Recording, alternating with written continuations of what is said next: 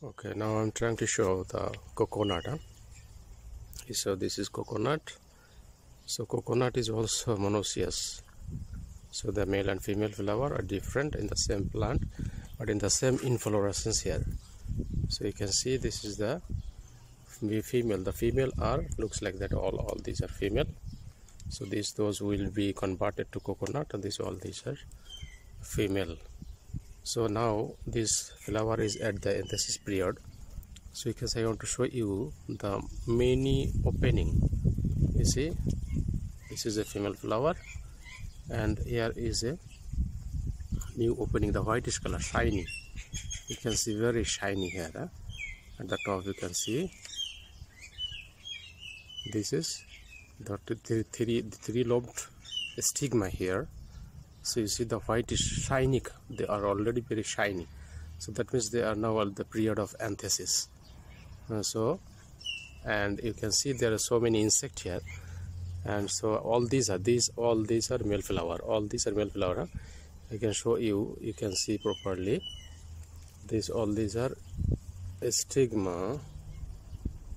So if you can see, so there's so many anther, so many is the powdery. The male flowers are open, and all these are. You can see this one.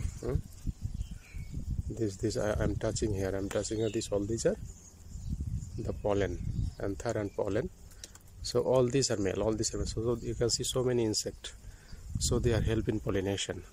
Usually honeybee, ants, and so many other insects also. So compared to the female flower, there are so many male. So they want to ensure the huge number of successful pollination. So you can see this is the opening. This is the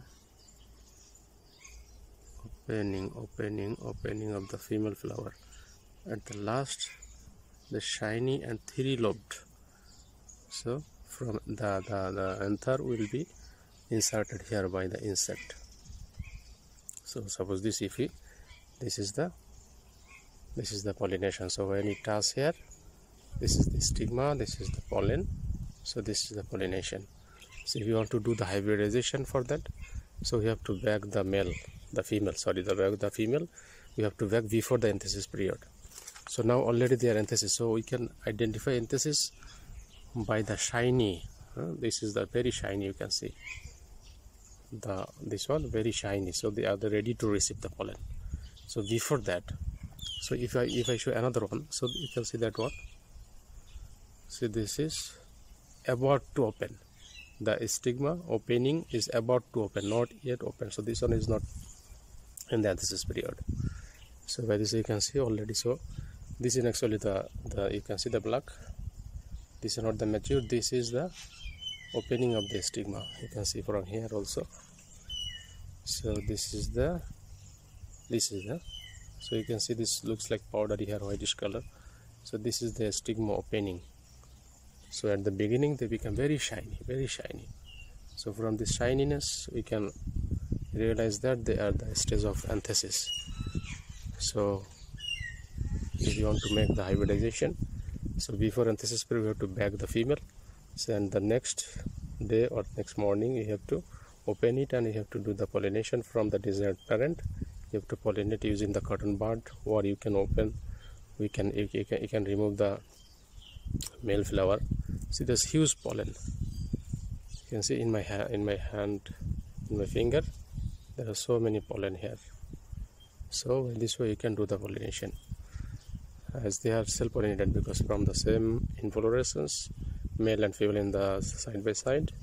But if you want to do the hybridization, then you have to bag the female, and you have to do the pollination by this way. A very small coconut plant inside the campus, in front of the Dr. James' house. This plant is the owner is Dr. James. So I am just honored from here. So here at two sides he has planted two coconut. One is here, another one is that side. So this one. So hopefully it will be helpful to know the hybridization and pollination of the coconut.